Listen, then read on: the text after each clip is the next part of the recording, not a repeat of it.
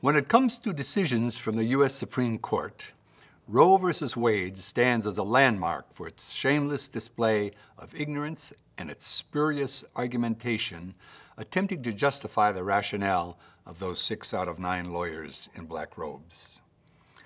Justice Harry Blackmun, in writing for the majority, said, quote, "We need not resolve the difficult question of when life begins," unquote.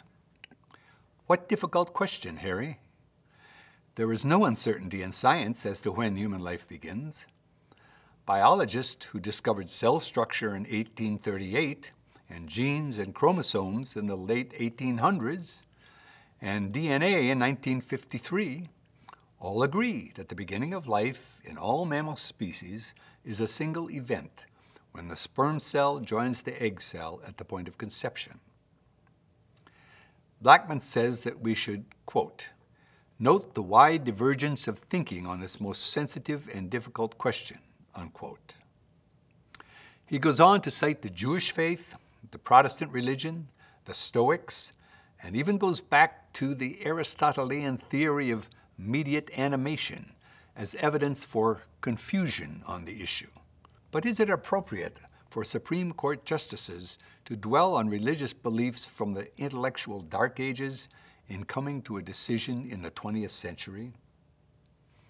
Blackmun and his 5 colleagues cop out completely with the statement, quote, "When those trained in the respective disciplines of medicine, philosophy, and theology are unable to arrive at any consensus, the judiciary is not in a position to speculate as to the answer," unquote.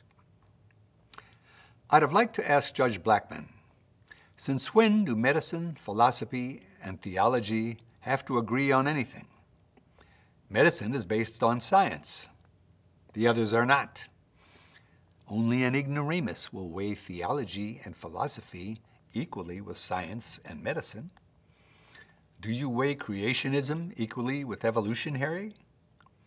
There is no disagreement in science as to the beginning of human life. It is settled fact as much as that the planet Earth is round.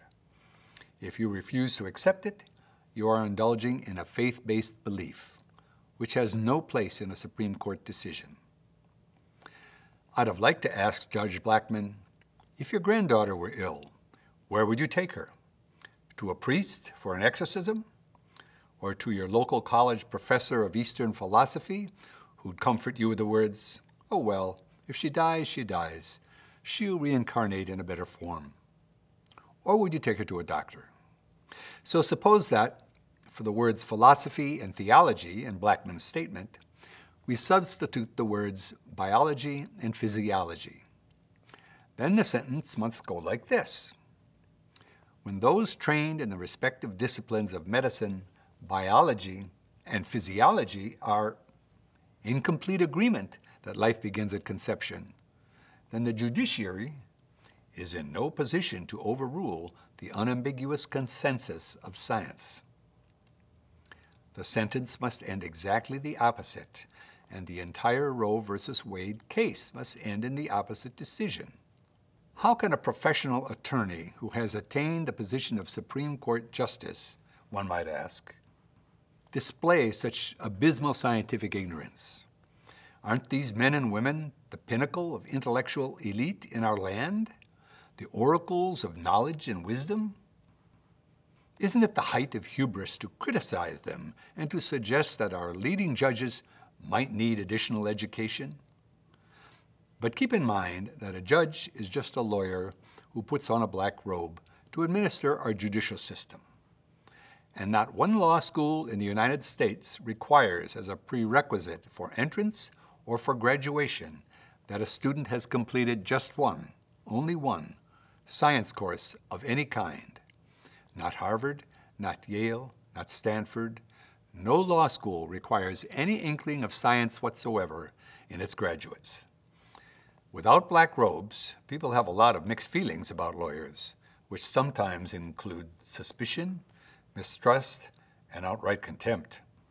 But somehow, all of these feelings evaporate when the lawyer puts on a black robe.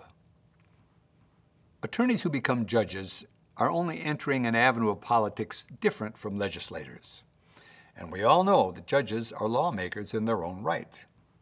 And Supreme Court justices are just the most successful lawyers turned judges in parlaying their political fortunes up the ladder to the highest level. Yes, we owe the judges respect, just as we do police officers. Both are in positions of law enforcement that we want and need to administer social order. But to suppose that the black robe imbues judges with powers of judgment just because it's in their job title is ludicrous. In the Dred Scott decision, 7 out of 9 Supreme Court justices agreed that slaves were property and could be taken into free states without compromising the slave owner's rights of ownership, just as if they were horses or cattle.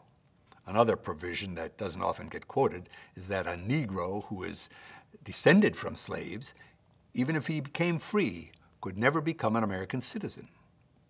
Were those judges great thinkers?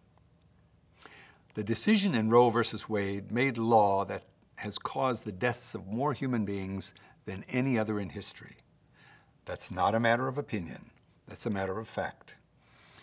More than 60 million prenatal boys and girls have died from abortions since January of 1973.